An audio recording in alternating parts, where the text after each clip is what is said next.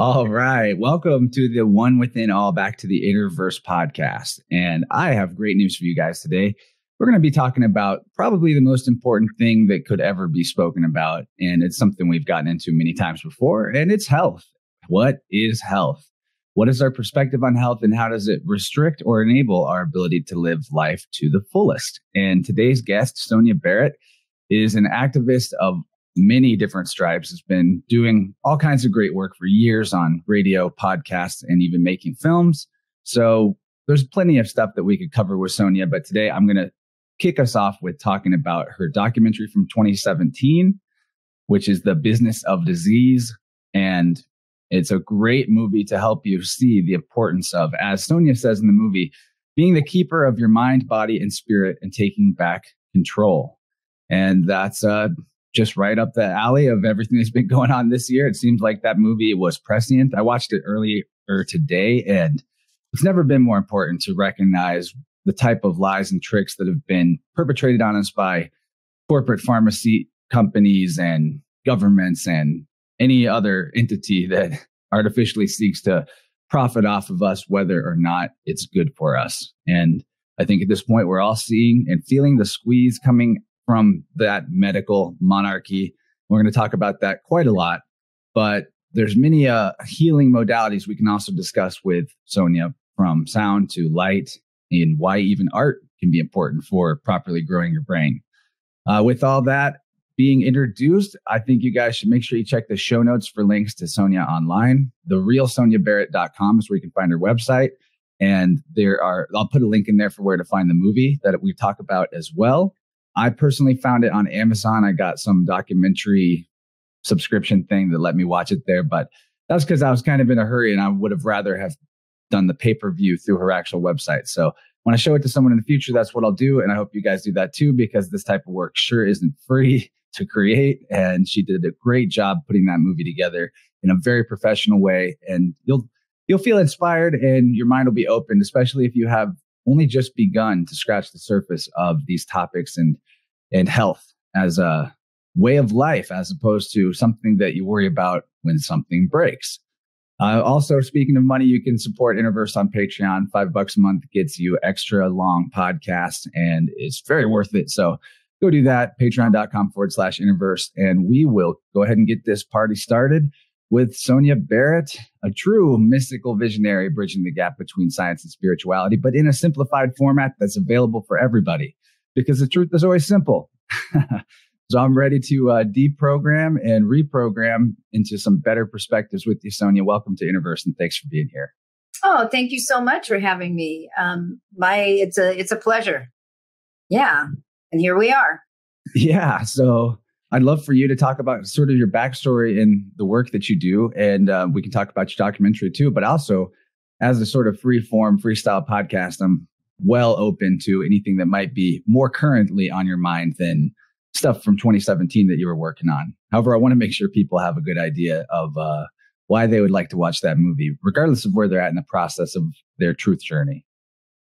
Well, let's see. All right. So there's a film, and then there's obviously me and my own crazy curiosity and ability to really dive into a great many things. Well, I've been at it for a while. And when I say I've been at it for a while, I mean that I went on this curious search. And in that curiosity, stemming from largely in the 90s, before that, but largely in the 90s, early 90s, like 92.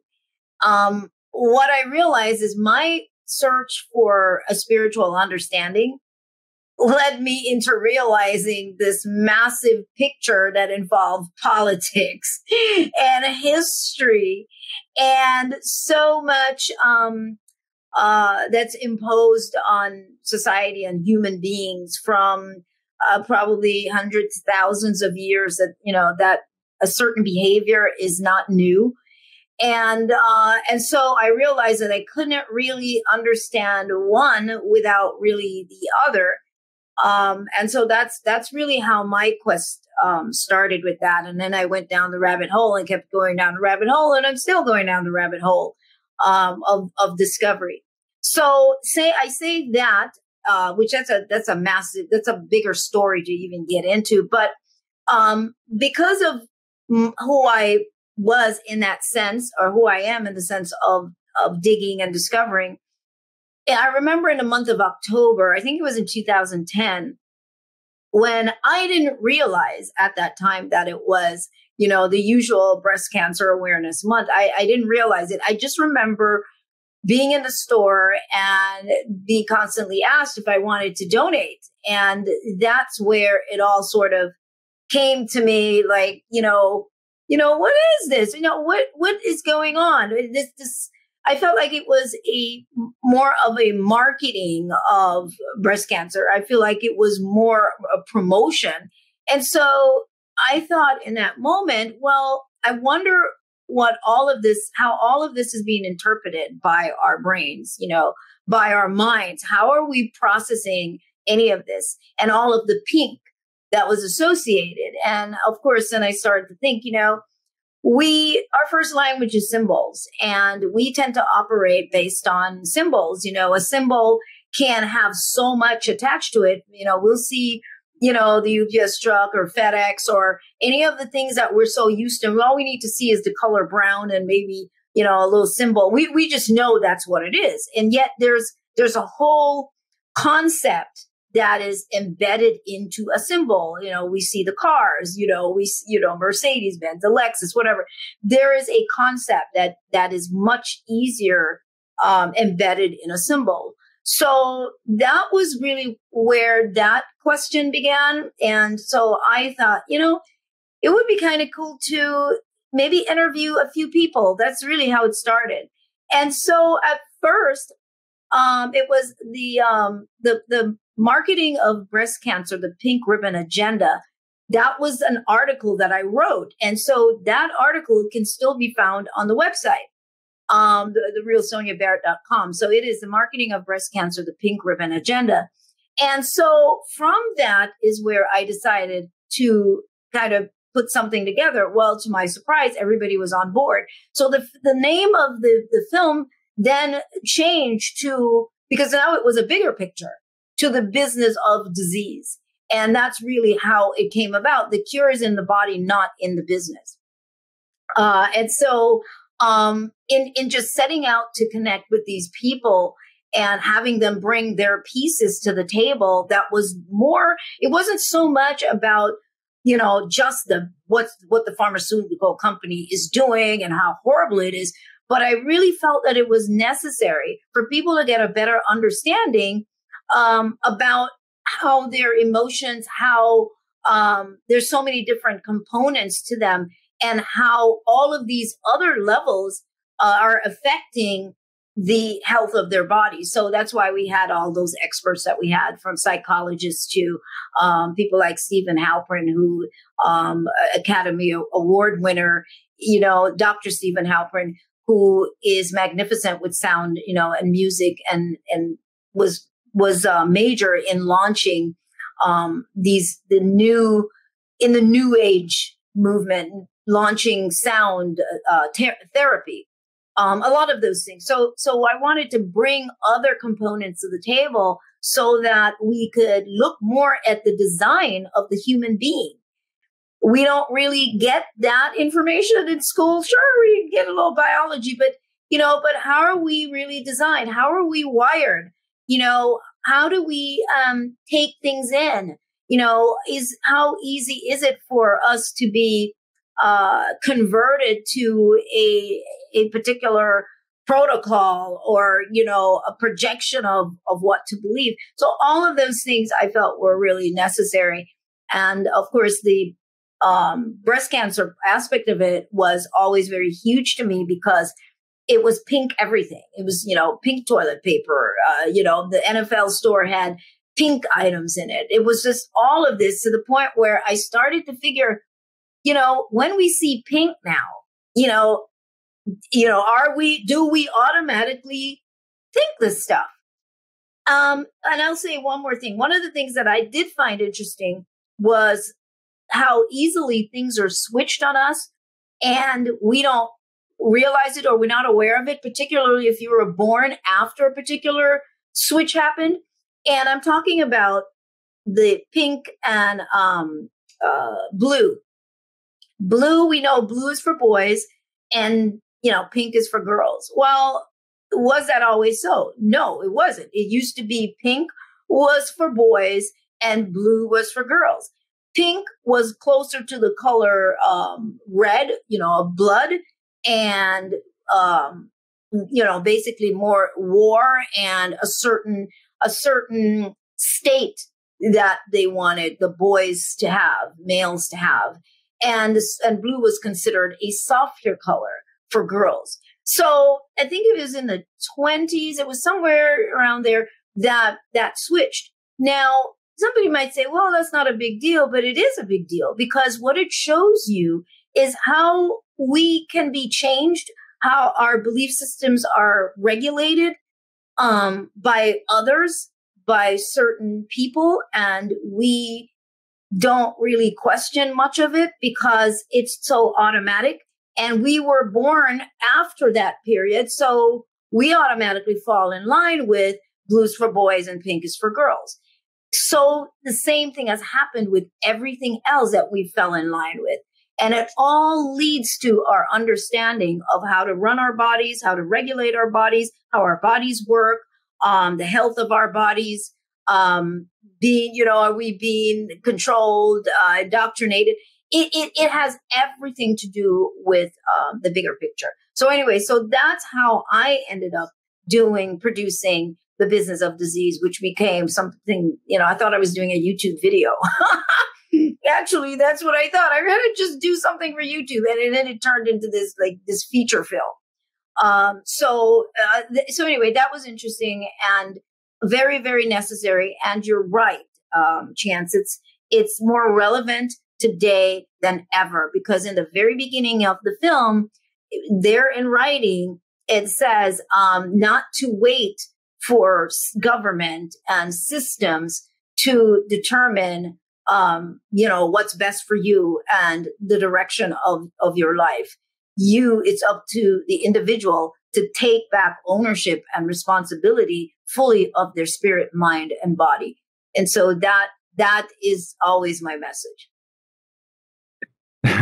Yeah, it's a good crunchy message. I've got plenty of parts of that could be expanded on in depth. I immediately thought about the simple thing when you presented that idea in the documentary, and I'm glad you expanded on it here, because not only is there that association with the color pink and breast cancer, for example, but all those little ribbons, to me, what popped into my head today is that if you turn it sideways, it reminds me of like the Jesus fish, which reminds me of the Vatican, which reminds me of the history that I've only a little bit looked into, but enough to know that there's some definite shadiness there of like families back in Rome long ago, like the Medici clan, and how the entire idea of medicine began making its march towards where we're at today with it, where we are putting authority outside of ourselves for everything, and including our health, which means that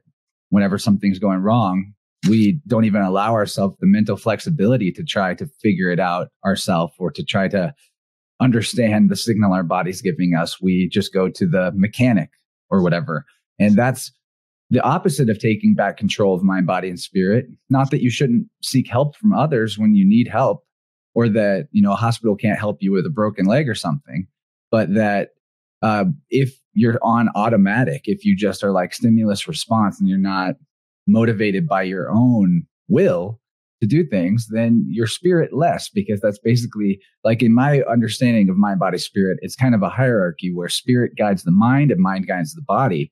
But if you take spirit out of your entire equation, become 2/3.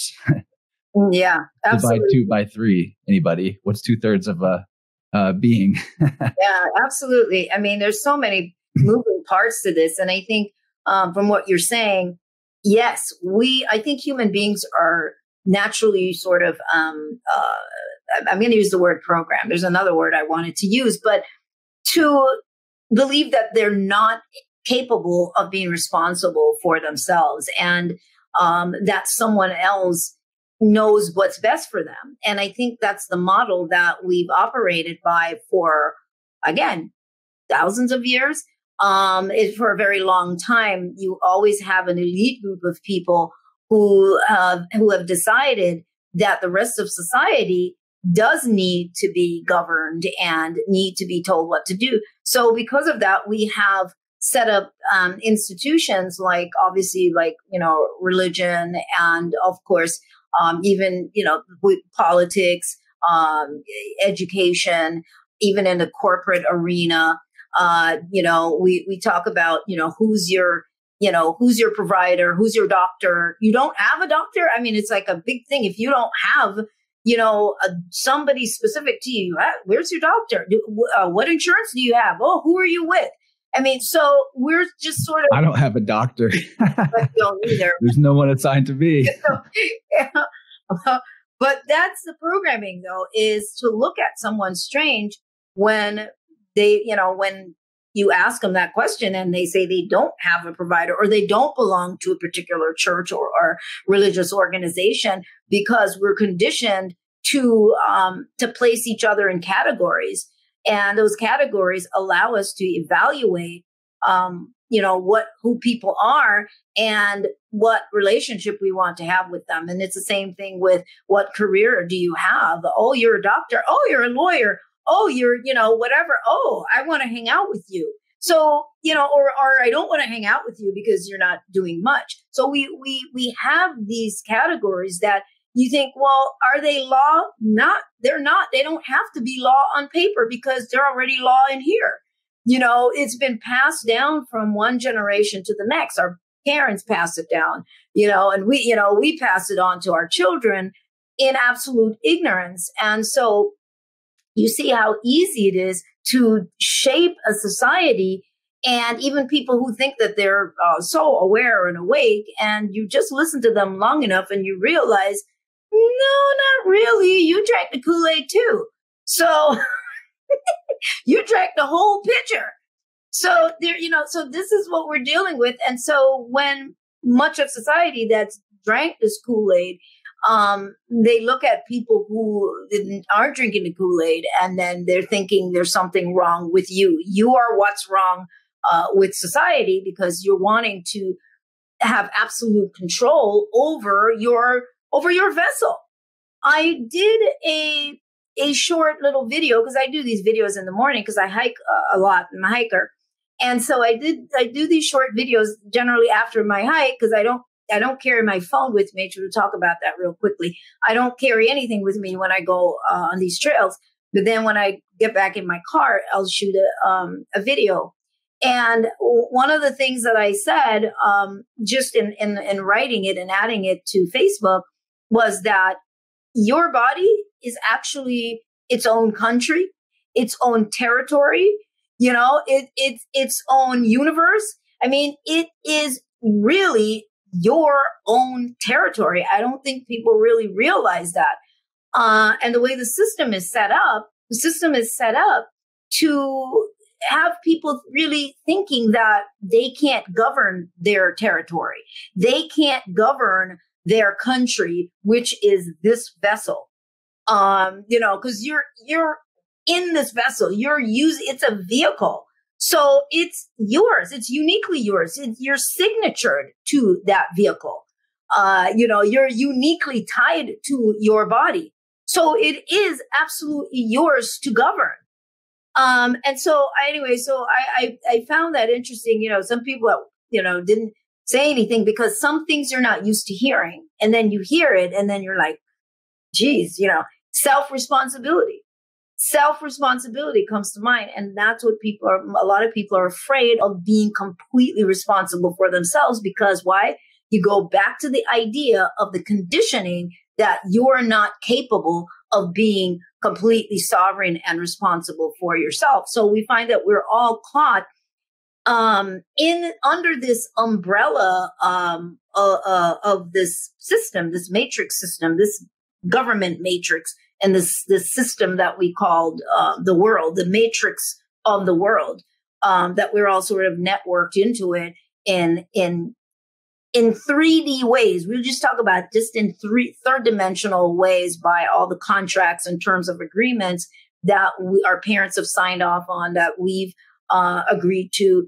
And it's made difficult to operate outside of those terms and conditions. So we're dealing with a much bigger picture.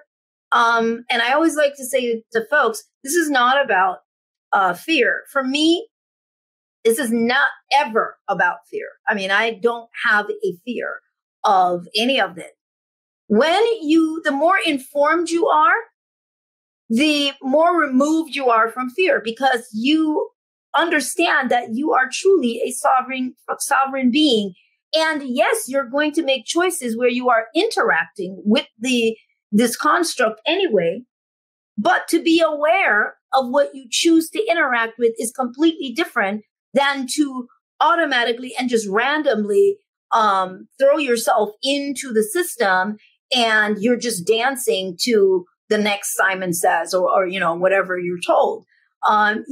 Information allows you to make more sound choices. And so that's what I do. And that's what my work is about. It's never about projecting fear. I don't use fear to sell anything. If anything, I am wanting people to wake up to themselves and to realize that they have the power to govern and they have access to information that is profoundly deep. And you and only you can tap into a certain part of yourself. Doesn't matter how much mind control there is. There is a part that you can't access it. Only you can access it. Right on. Yeah.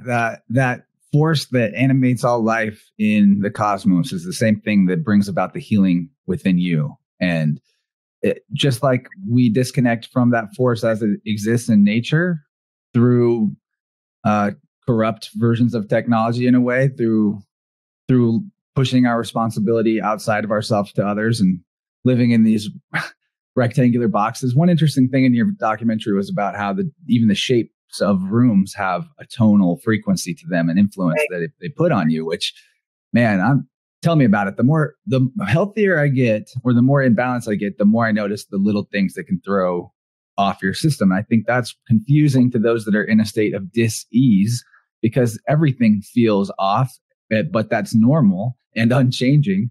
So they don't realize that. It's like, I always say the example of like a smoker doesn't know how good they would feel not being a smoker. They think they feel normal until they quit for a while. And then they're like, wow, this is way better.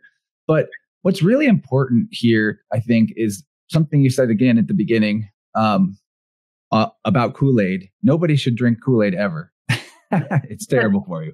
But no, I'm kidding. You talked about categories and how we evaluate things based on categories. Well, what is a categorization other than putting a title or a noun on something? And what are we, in truth, other than a verb? We're not anything that's a noun. We're nothing static.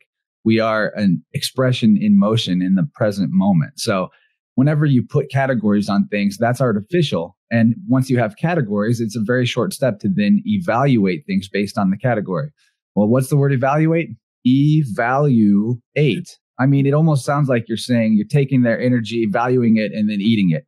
Right. It's vampiric and it's artificial. Like, as soon as you start your body itself is the temple of the cosmos, the temple of God, however you want to say it. Because like you mentioned, it is its own universe. It's a fractal image of everything. If you change one thing in your body and in your health, things will change in your external world that you can't predict or control what those changes will be. But it's guaranteed, in my experience, that you have to change your health. You have to change your relationship to yourself, to your mind, body, and spirit if you want to move outside in the world to a different place. And I think this is like where people are really stuck. First, they have the artificial evaluation of time, which is a construct, and it can be useful. But whenever you're living by that construct and in a survival-oriented mode, trapped in the root chakra, because you can't bring your energy up higher because there's so much blockage there, you end up going in a loop, like you're on a record spinning around and around in a circle. And that's what I call chronos. I call that the fake time, because that time isn't real. The only thing that's measuring is cycles in nature that are eternal and never really changing. It's the sky clock. But your personal growth and development as a being, how you evolve spiritually, how you change physically, what you do in your life that changes your life or changes the life of others. That's the real time. That's the real marker of change. That's the real journey. And so we have to get out of the loop of Chronos, fake time, and onto our actual arrow of time, which is not even linear, it's expansion. We expand even backwards in that case. Like we even start to remember things from our past that we lost and reintegrate those as we expand. So I think yeah. But nature is priceless and your body is nature. So what I wanted to say, well, the last thing, I know I've kind of been going on, but medical treatments changed a lot, even in just 100 years. And there was a time in the past where in some places you would pay a doctor like a subscription fee, and they would come check on your family monthly. And if grandma got sick, you didn't pay him. So the evaluation of that relationship was that it was valuable to the practitioner to keep the family well and give them the right advice for how to not get sick. Whereas now the evaluation, the value on the relationship with healthcare practitioners is typically that you pay them when you're sick. Actually, your insurance pays them. It's a whole thing. It's a crazy thing. And I think that's a huge value flip that we need to really recognize and reverse if we can. Right. Absolutely. And yes, in the film, I know Dr. Jacob Lieberman had even pointed out the fact that in the old days, when the doctor came to the house, they didn't just check out, one thing. It was a whole thing from your eyes. Everything was connected. It's not, just checking over here. They disconnect the mouth and the eyes from the body. And yet the entire thing is working together. All your teeth, each one of them, they have roots. They're connected. They have a connection to the rest of your body, to your fingers, your fingertips. Everything is truly connected. And I think that's really important for people to understand. That's the reason why we have so many challenges with allopathic medicine, which what we call traditional medicine, because of all the fragmenting that they do with isolating, maybe removing a cancer from over here in this part of the body, but that's really not the root of the problem. It began somewhere else in the body. And so sometimes you get it springing up someplace else in the body, even after it's been removed. It's because the root, the actual root issue was never resolved. And that's why the body keeps trying to fix itself. And that's what those things are. I think if we start realizing that dis-ease is really a signal to the body. And usually it's an extreme signal after all the other subtle signals have been ignored. It goes into extreme signals. And that's really what happens. Dis-ease is your body looking for ease. It's trying to notify you that, there's some things here. The house is starting to be on fire. What are we going to do? How are we going to put this out before it spreads? And so we find that the emotional aspect, once again, plays a huge role because we're dealing with frequencies, and the emotions of our frequencies. The frequencies of our emotions have a great effect on the body and the cells and the circulation of the blood, on the lymphatic system, on whether your lymphatic system is going to be stagnant or not, along with obviously the food. And I say food is important, but I don't think people realize that the emotional part actually even overrides the food, because if you're in an emotional crisis all the time and you're either going through some stuff or you're holding on to some issues of the heart or whatever you're like holding on to tightly, you have to understand that the thought process and even those frequencies will make the body acid, moves the body into an acid state. And when the body's in an acid state, based on what you're processing and going through emotionally and locked up and you're not talking, all of that, then you've got the food. Now you put in food that's going to make the body acid. Now the body is trying to compensate. It's trying to process the foods that are acidic and doesn't really align with the fact, and it doesn't align. And then you've got the body trying to regulate, deal with the emotions, keep you alive so that you don't get, either completely extremely depressed or whatever it is. So it's working overtime. Now, if you're in a content, happy mood and you genuinely are feeling freer and happier, the food you're eating, not that you're eating low frequency foods and you should eat it, but it actually will not have quite the same extreme effect because your body is able to try to process and regulate. But it's too much when it's trying to regulate your hidden emotions and all the stuff that's trapped there, along with the stuff that you're eating. So I think those things are important to understand. And what you were saying is that the body is nature, and I think that's something that's so missing, especially in what's going on today. And I don't even want to get into what's going on today because it's so big, and some of the things that to talk about. I honestly cannot even talk about it on camera. But the fact of the matter is that it's not mentioned at all about nature, about the fact that of everything, that is what keeps us going. That's what's regulating. Yes, it is regulating everything. It's regulating the clocks. It is cycles, that are constantly in motion. But there's a lot there. Nature has the healing. It has the formula. It has everything that is needed, just the same as the body is designed to have to be for the immune system to work. Well, the immune system works best when all of those things that I mentioned are in a more balanced state. The foods are not low frequency foods, and your emotions and all of that maybe aren't at an extreme low as well in frequency. So those things are not being addressed at all today, and they're playing a major role in people and their eating and the obesity and all of those things that are going on. Those are really important. Now, I also want to mention, yes, I hike all the time. I hike every day. I've been hiking for many, many, many years. I get up and I go hiking, but I don't bring my cell phone with me. And I'm bringing that up because there are people that really have developed a false sense of security with their phones. You don't bring your phone. You should be careful. Like suddenly my phone is going to rescue me.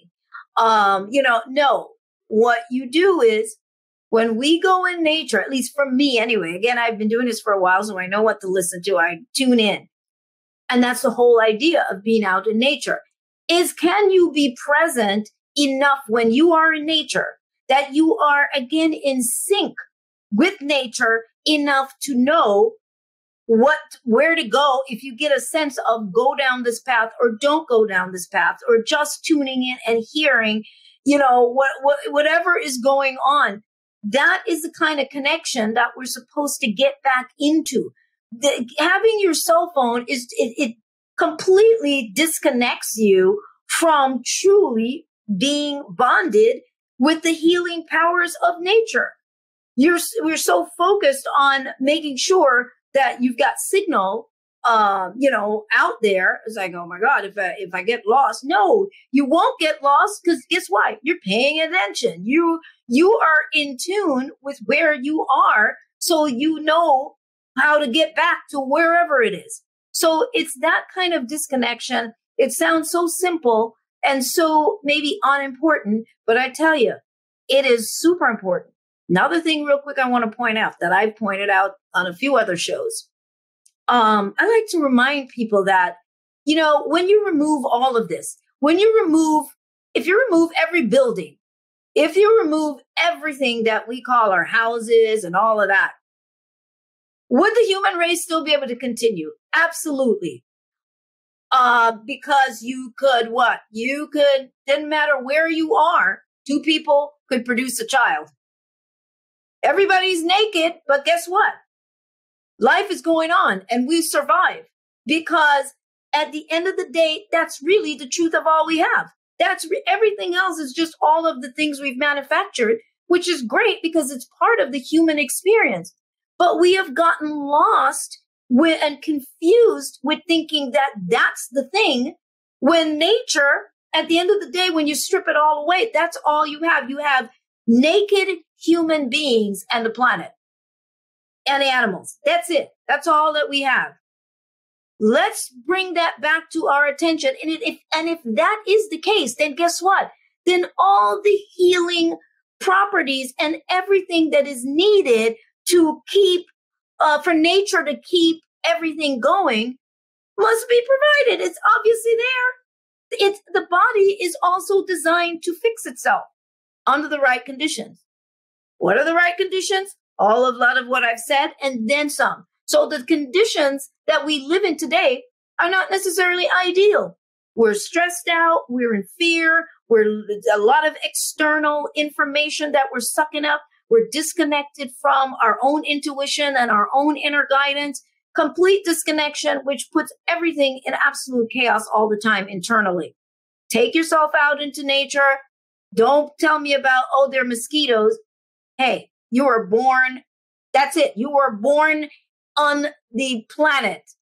There was no buildings or anything. You would still be okay. And you would learn to be in harmony with whatever it is you would need to be in harmony in. So that's my spiel on that, is bringing people back away from all this other artificial security and safety and alarms.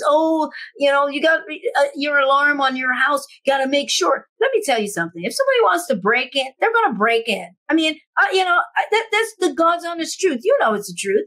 There is no alarm that can keep someone out if they want to. However, if the more aligned we are away from the idea of fear and so running towards this idea of security, the more we run towards this thing is the more we run towards the fear, is the more we run towards the thing that we're running away from, right? Because you keep calling it to you. So let's come back to that space. Let's get away from the marketing companies that are marketing the commercials that you see about somebody breaking into the house, people hiding in the closet, but then they come out and tell you, oh yeah, but if you get our service, we'll protect you.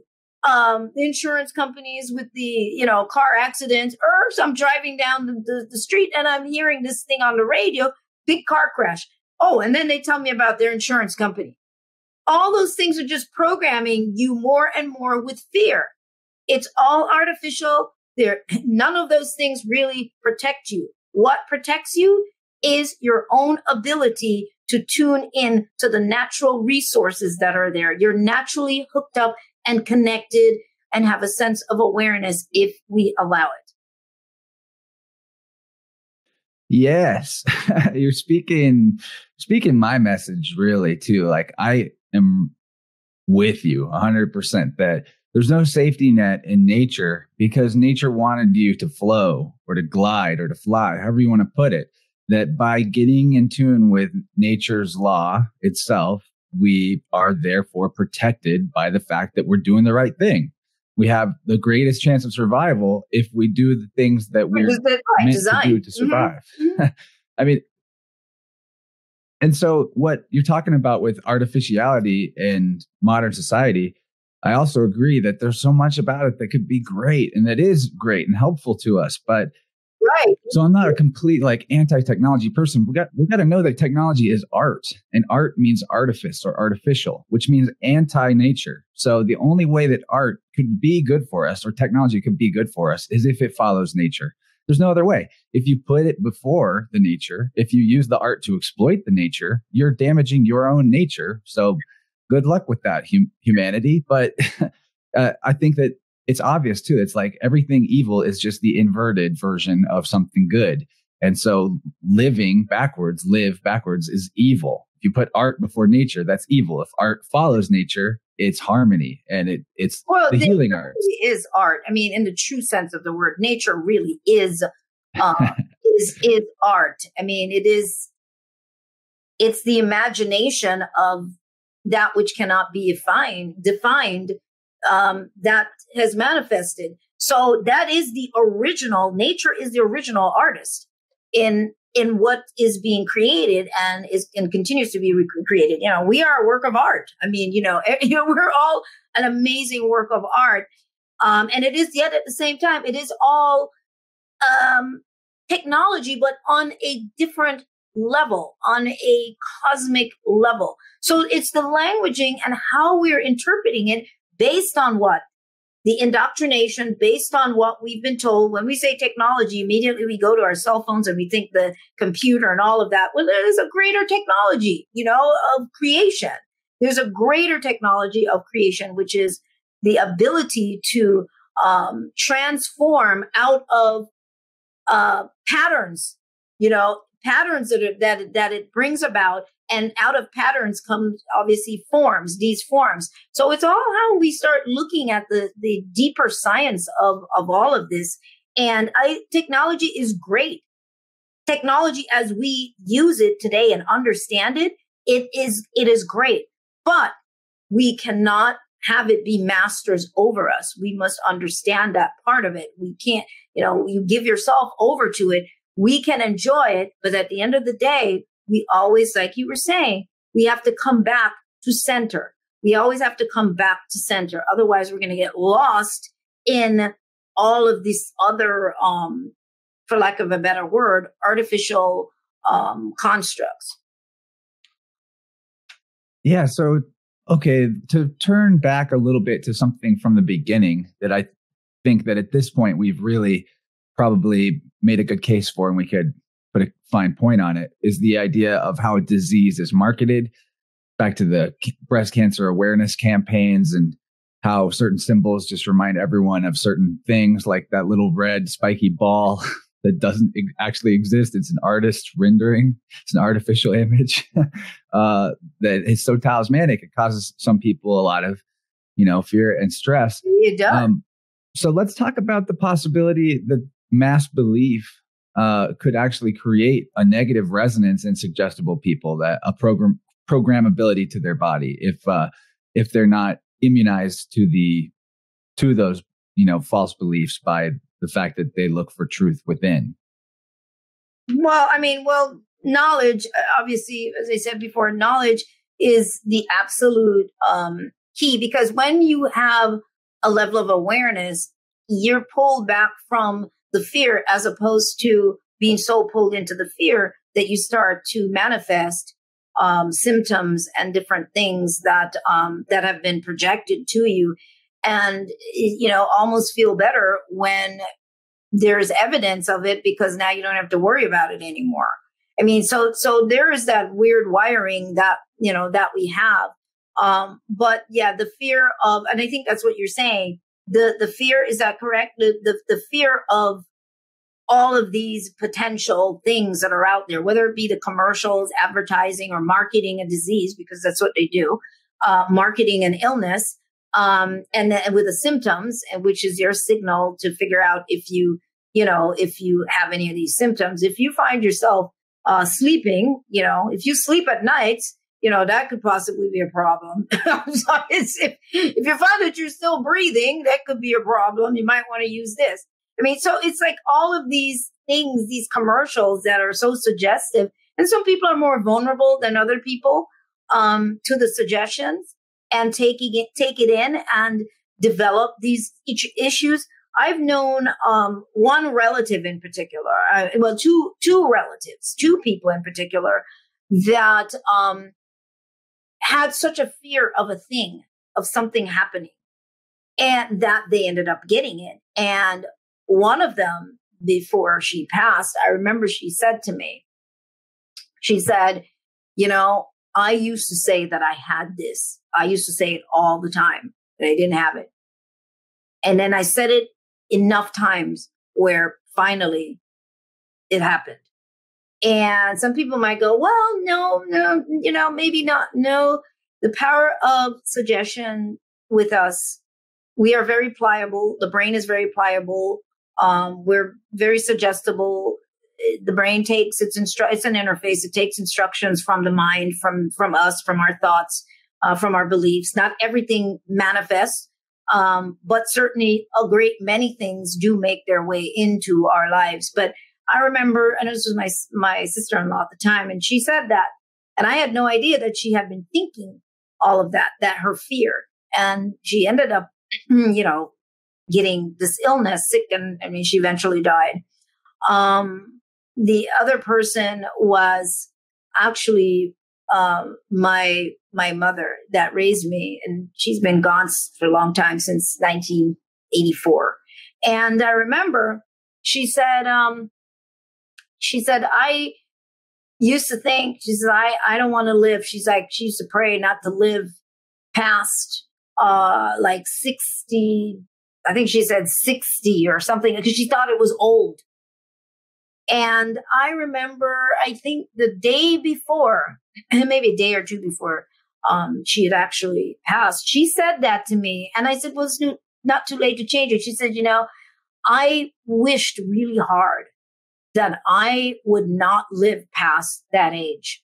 And she was that age. And she said, that's what she said. She said, and here it is. That's what's happening. And I said, it was not too late to change it. And she says, no, it's too far gone now. It's too late. So my point is that there's so many people who have made silent choices, in their minds based on belief systems that they have, based on a great many things. And they don't realize, not necessarily just with a disease, but with the conditions that we find ourselves in our lives, not realizing how we got there, not remembering some of the choices that we made, some of the conclusions that we came to in our minds, some of the decisions, the concrete decisions that we made about certain things in our minds. And, all of that has brought us to this moment.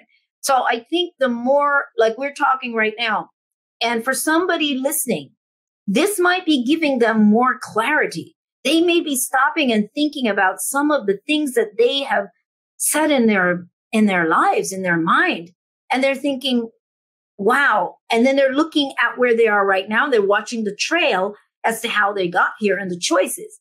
And in this moment, they think, oh my gosh, what have I done? And in this moment, if that is what you're seeing with yourself, it's not a time to beat yourself up. It's not a time to have regret. It's a moment of, wow, I am so glad that I see that. That's how you turn that into an opportunity. I am so glad that in this moment, I am waking up to how I have been operating. So what happens now? I am choosing to operate completely different. I realize that I don't have to be this way. I don't have to be this way. I don't have to be any particular way. I can change in any moment. And I think that permission, giving yourself permission, even if somebody might have some sort of illness, I think we even have to look at that. How much ownership have we given to our illness? How much have we, oh yeah, my diabetes, oh my this, my high blood pressure, my, whatever. It's so much ownership. It's so much taking it on. Now, it's not to say that you're going to deny the fact that maybe you're dealing with these symptoms, with these things that reflect what might be defined as diabetes. But you don't have to own it. You don't have to take it on. In this moment, you can say, okay, I know there is a way to create some balance in my body. I'm not taking ownership of this. I'm not taking it on to integrate into being a part of me. Like this is who I am. No, my body is saying we need to do some things. And I can recognize that my body is saying we need to make some changes. And you know what you're doing. Sugar, this, that, if you're going to be truthful with yourself, the stress maybe that you've been under, that's triggered it, that's increased it. I mean, if we take a truthful look at ourselves, that is the magic right there. If we can be honest with where we are without shame, guilt, blame, but see it as a golden opportunity to begin to give ourselves a different set of instructions, I think we would be surprised. We have that capability to do that. And that's something that I like to reinforce with people. You have the power to make all kinds of changes and to turn a great many things around. You don't have to take it on and nurture it in that sense. And we would be shocked to find out just how many illnesses come up in the body and they go away. We would be shocked since we don't go to the doctor every day. We're not being tested every day. We would be shocked, as they say, to see how many cancers came up and left. We would be really surprised, but things are coming and going in this body all the time, and the body's fixing it, except for when it maybe you end up with something that now required your attention and you didn't, listen to the signals before, but then you also still have an opportunity to possibly turn that around. Boom. Wow. That was just amazing. I kept having things pop in my head that then you would flow into next. And I was in your head. I think it's very all encompassing.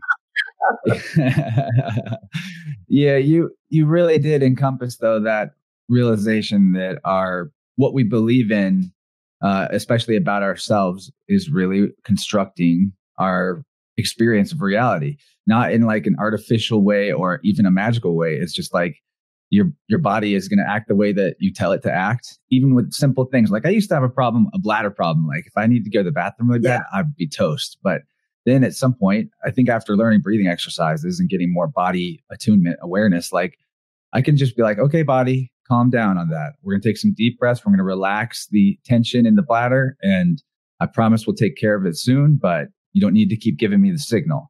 Because the reason why, and with pain is perfect.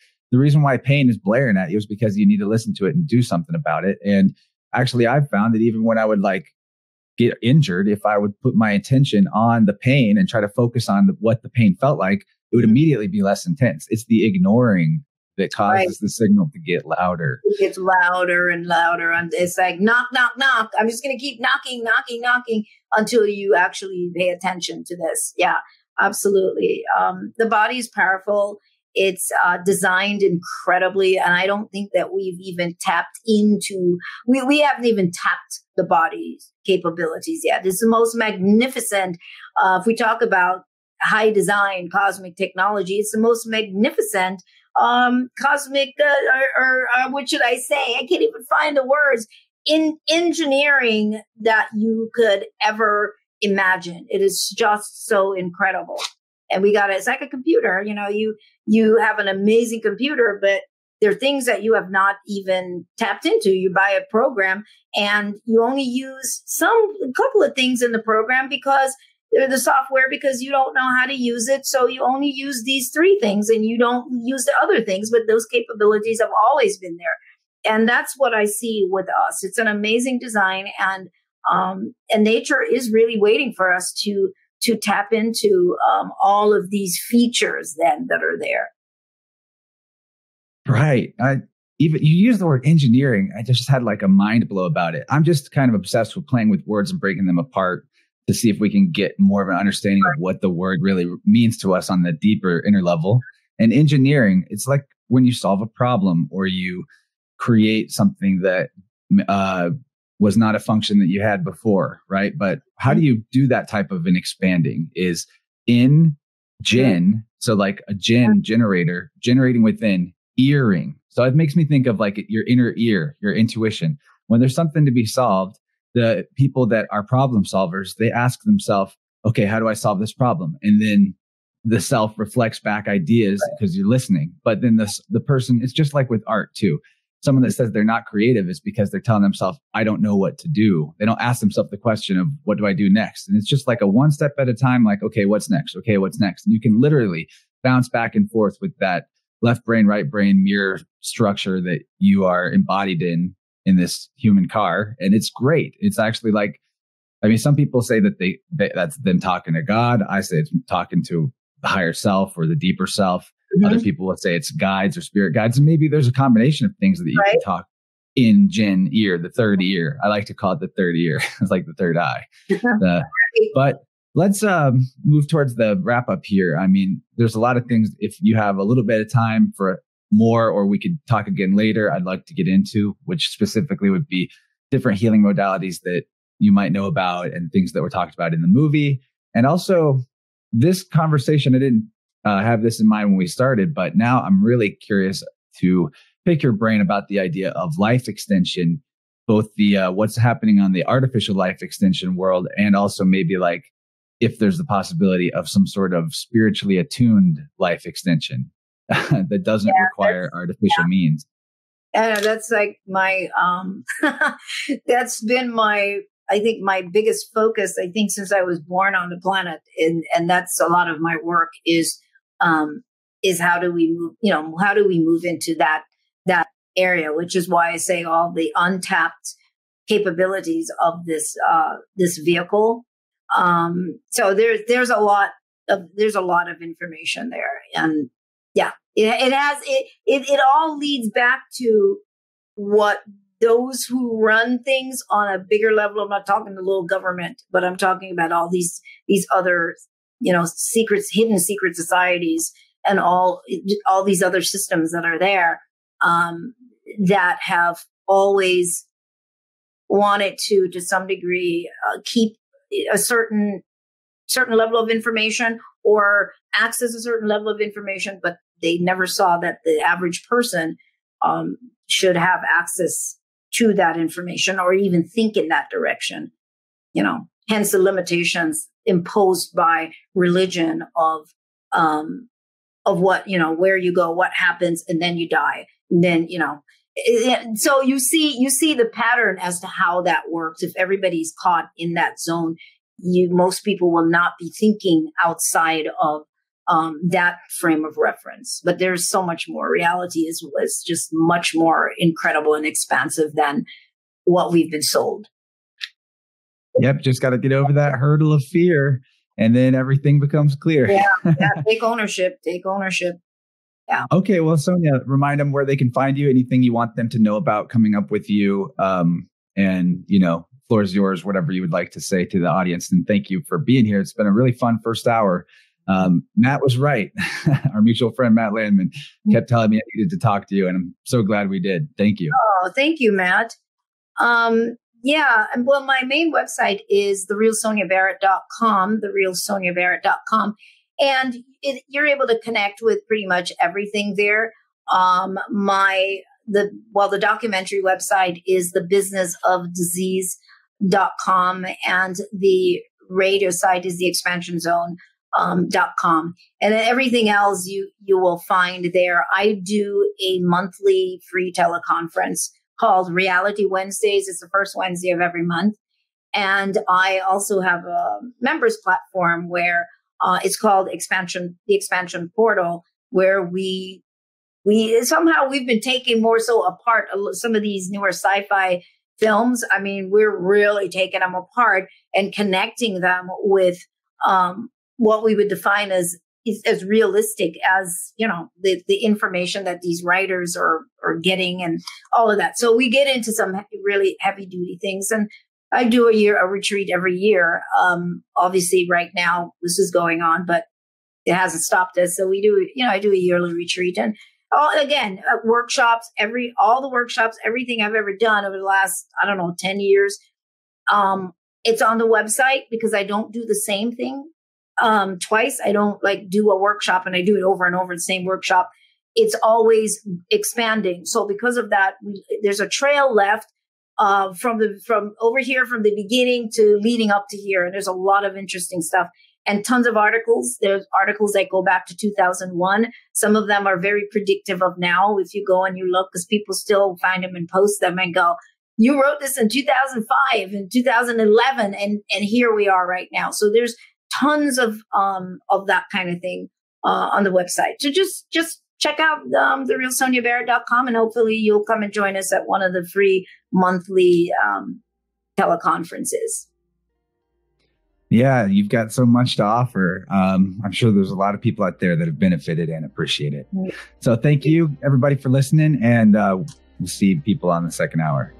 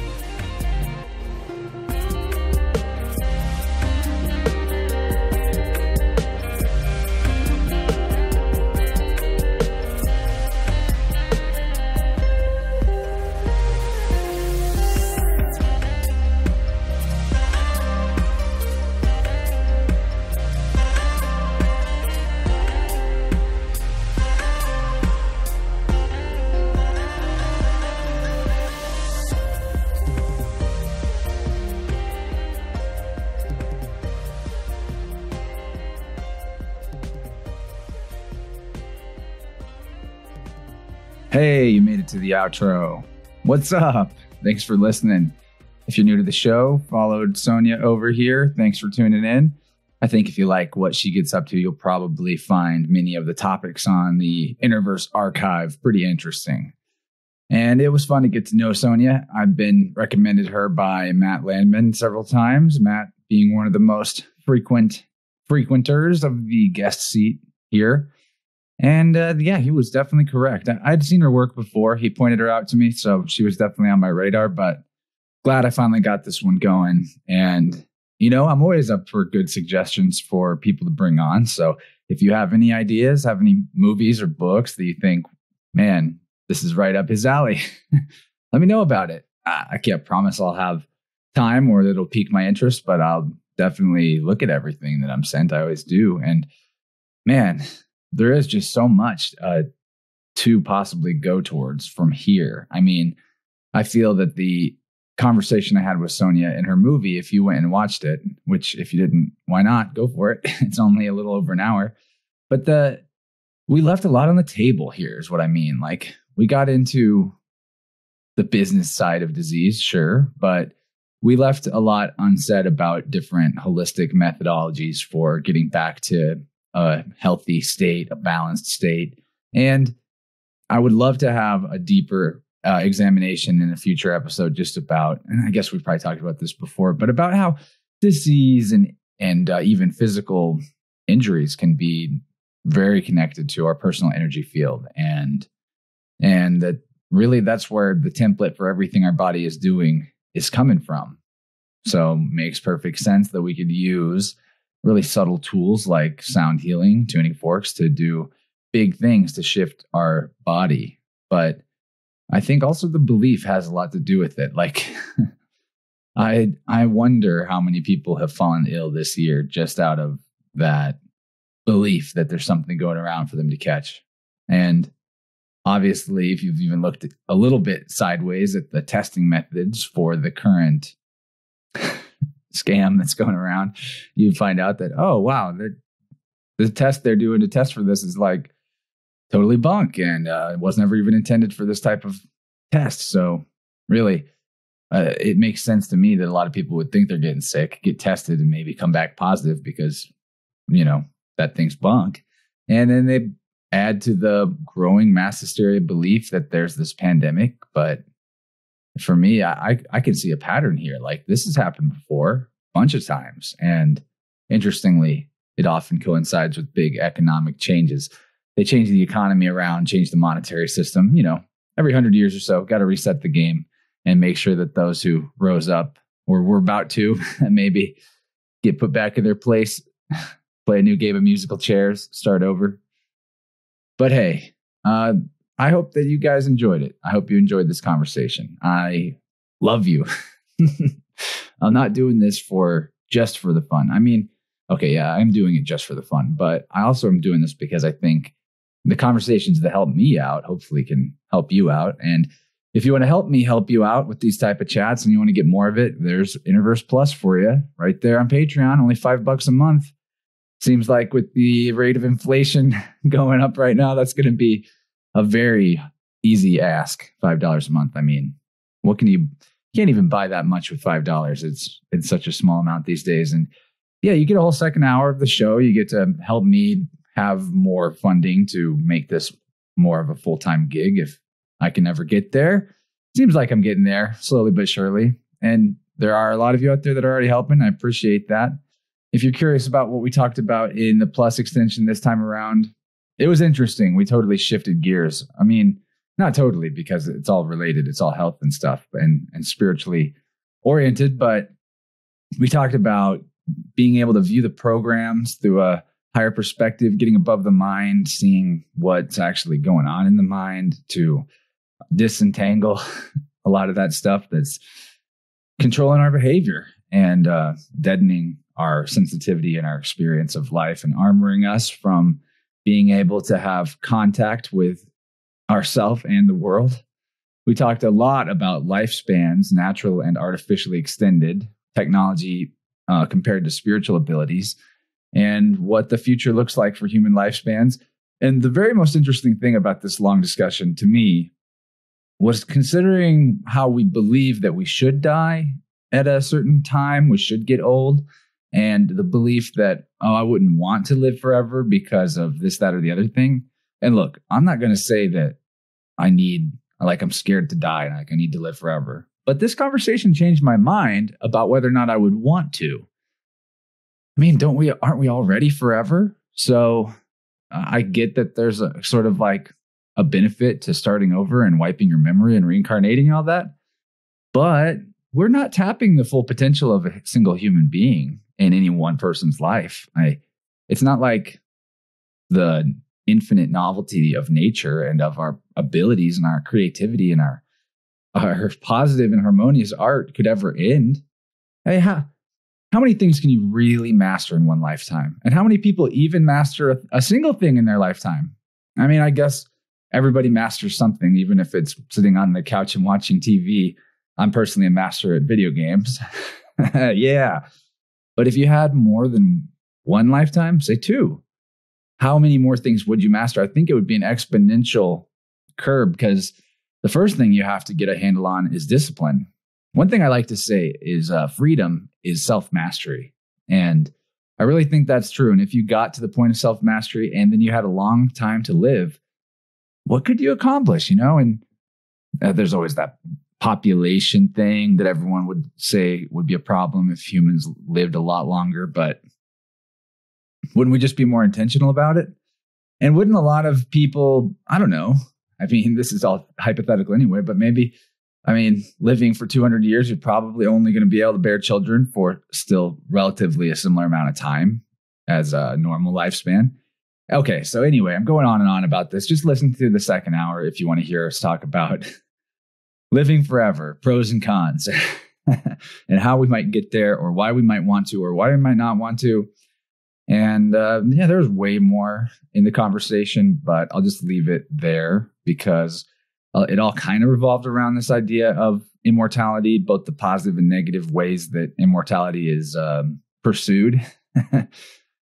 So yeah, you can get on plus for that. And there was one thing that this conversation made me think about a lot, though. The first hour, I guess, was how stress causes dis-ease in the body, unmanaged stress, I guess. And it reminds me of when I was in my early 20s.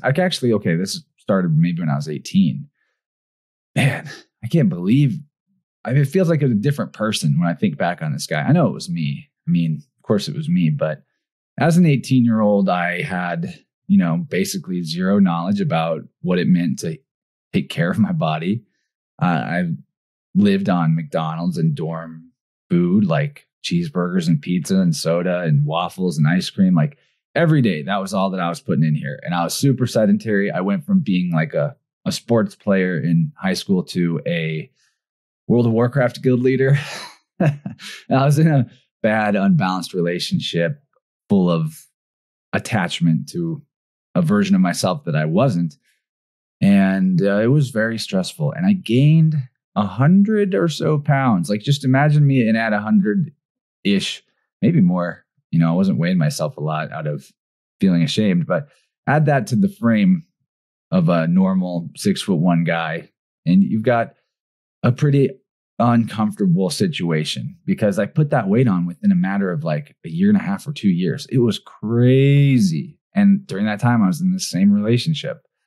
And so the reason I want to talk about it is because how did I change? How did I lose all that weight? I know losing weight can be difficult for people. I'm, I guess, the type of body that puts it on and takes it off, fat and muscle, really quickly. My weight fluctuates like crazy, but all our bodies are different.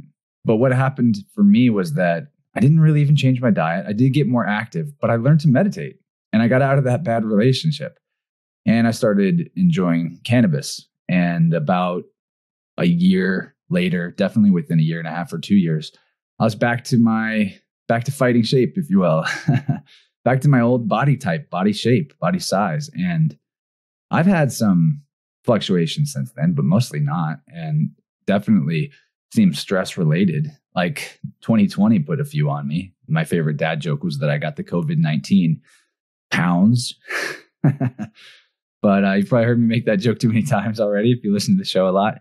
Still, what did I do about it this time? Well, I was already eating pretty healthy, maybe too much, but I just got back into the gym.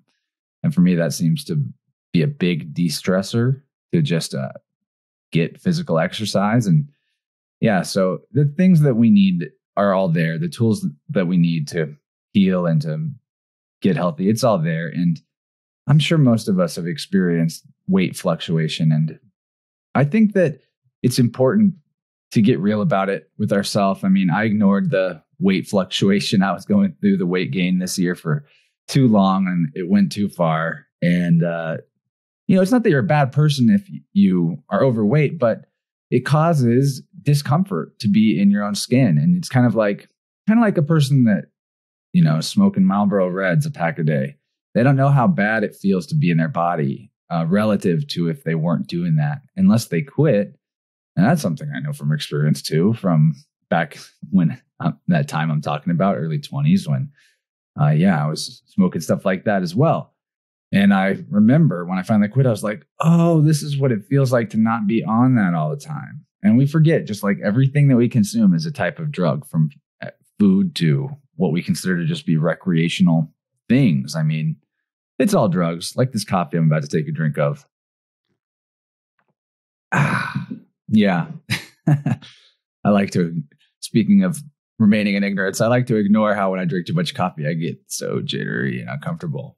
And uncomfortable is the word that I'm wanting to focus on, because I think the crazy shit that's going on in the world has a lot to do with people's body dysphoria, meaning that it does not feel good to be in your body. And that causes you to associate a lot of things with the not feeling good. Pretty much everything you do. And it might be unconscious. You might be ignoring that it doesn't feel good to be in your body. But if you don't like being in your body, it's not a far stretch to body hate. And body hate is like kind of the foundation of the controller religions of the world, those desert sky god Abrahamics, right? Like the world is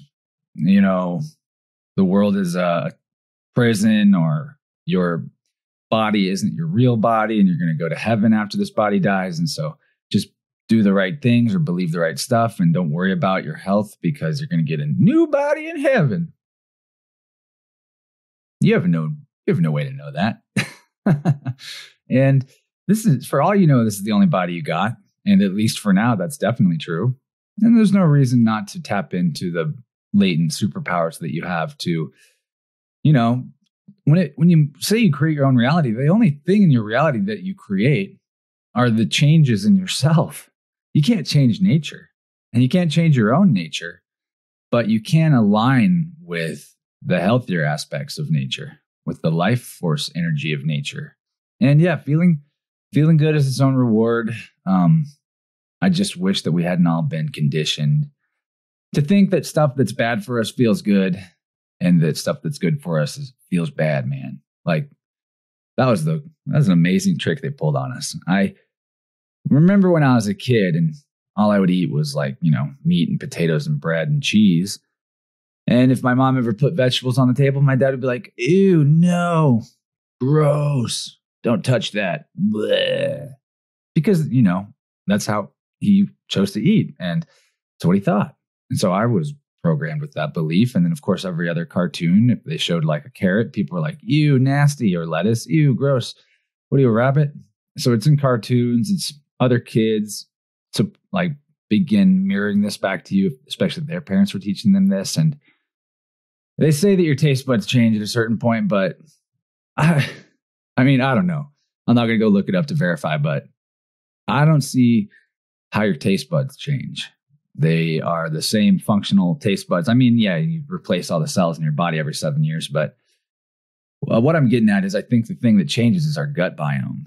And those bacteria that colonize us are really very particular in what they want to eat. Oh, I'm sorry. I thought I silenced this thing. They're very particular in what they want to eat, the bacteria inside of us. And, they actually give us feelings and moods and cravings and food preferences. A lot of that stuff is coming from gut biome. And I mean, there's neurons, actual brain matter in your gut, in all your organs, I think, but definitely in the gut. And so if these bacteria are plugged right into that neural network that connects to the rest of your nervous system, it's not a far stretch to think they are the ones that are changing your taste buds. And I say all this because if you feel like, oh, I can't change my diet, I just can't give up the foods that I like. I mean, I've seen elderly people check out way earlier than they needed to because they just would not change the way they ate. I mean, to them, that was their life. And it's an attachment, guys. It's an attachment, but it's also a possession. Like you're possessed by the stuff inside you that wants the same stuff it always had. And you can change it. Cleansing. I mean, a colon cleanse will do it. Colon cleanse followed by probiotics, and change your diet at that point and see how easy it is to make it stick. See how good it tastes to eat vegetables and fruit more. I'm telling you, it's good. I should take my own advice, though. I could use a cleanse. Yeah. Could use a coffee detox. There's a lot I could use, but yeah, I mean, we're all there. We're all doing the thing the best we can, sort of. I mean, if I was doing it the best I can, I guess I would be already cleansed. But yeah, life is a journey one step at a time. I know you guys are all out there with me like, yeah, we can do this. We can become healthy. We can love being in our bodies. We can enjoy heaven on earth and really bridge those two aspects of existence together. But I'm going to get out of here. Other ways to support the show, if you want to, would be leave a review on iTunes. Let me just go pull that up and see if there's any new ones. I like to read new ones at the end because they're always nice. And it looks like no new ones for now, but hey, go leave me a review on iTunes. It helps other people find the show. It only takes like 30 seconds. You just drop 5 stars. You don't even have to write anything. You can also get in the show notes and find links to the Secret Energy Store where you can get a cleansing kit, like what I'm talking about. If you use my link, I get a nice commission. And hey, you could too. It's really easy to sign up for their affiliate program. And they got cool products. I've tried a lot of them. So that's one way you can support the show. Share it, of course, with people that you think would like it. I'm not talking about just like sharing, hit the share button on Facebook. Trust me, that's not going to go anywhere. Not with this content, not with the flags on algorithms against me or whatever. I've been saying the wrong words too many times in the wrong combination. The AI does not like. So share it in person. Send somebody a text, like tell them about it. If you know that they would be into any of the episodes we've done recently, just give them a direct link. That's the real way you're going to help INNERVESE get to more minds that are interested in this type of expansive conversation. So you can help me out that way. I'm also on, Instagram, Facebook. You can follow me there, share stories there, stuff like that. But yeah, I'm going to play us out with music by a listener to the show. Guy hit me up on SoundCloud and sent me a link to his album, and it's super awesome. You can find him on SoundCloud, Quinn Lee. And I encourage you out there, if you make music, send me your music. I'm always looking for new music, and I like to feature stuff that I'm listening to this in whatever week on the show, as you know, from being an avid listener as you are. So the song I'm going to play is Palace of Balance, and it's really cool. And when somebody hits me up and is like, I made this, I'm always really happy. And this is one of those times where it's really cool. Like, holy crap, you made this? Wow. So hope you enjoy it. Check the notes for links to Patreon, the ways to support the show, and to Quinn Lee, Palace of Balance. Awesome track. Give him a follow on SoundCloud. And thanks, man, for sending me that and for the nice message. Love hearing from you guys. Oh, yeah, you can join the Discord server too. We're getting new people all the time. It's a little quiet in there. I've been kind of a ghost. Life's hard. I'm happy though. And maybe I'll tell you about hard stuff from this year sometime in the future once I have a better handle on it. But without getting too personal, whatever difficulty you're going through, I'm right there with you. We're all in the same thing. It's all one soup of fractalized energy. And the best we can do is love ourselves and let that love radiate out to all of existence and reality. And I'm out of here. I love you guys a lot. Thanks for tuning in. Hope to catch you guys on the next week's show. And Talk to you soon.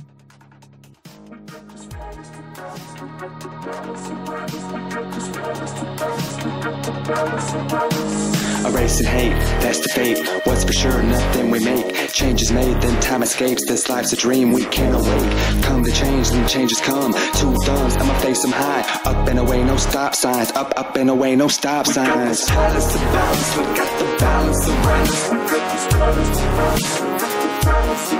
We got this palace of balance, we got the balance around us.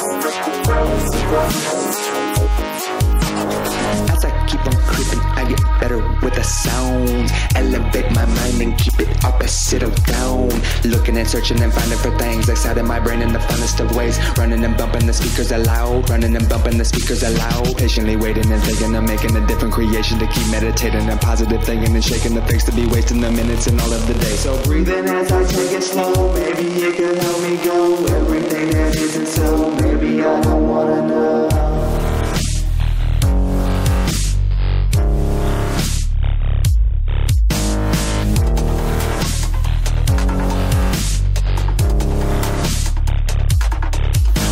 This palace of balance, look at the balance around us. We got this palace of balance, look at the balance around us. We got this palace of balance, look at the balance around us.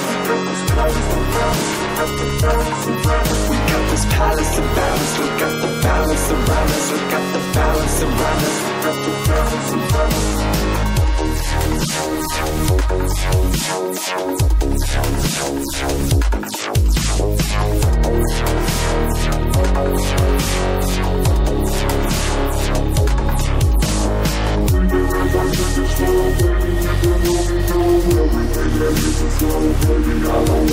So breathing as I take it slow, maybe it could help me go. Everything that isn't so, maybe I don't wanna know. Time keeps on passing, I keep on asking, can I be fantastic till I'm in a casket? Perfect circles, octagons, tries with angles, offs and ons, understanding opposites. Begin the end. Palace of balance, look at the balance around us. We got this palace of balance, look at the balance around us. We got this palace of balance, look at the balance around us. We got this palace of balance, look at the balance around us. We got this palace of balance, look at the balance around us. Look at the balance around us.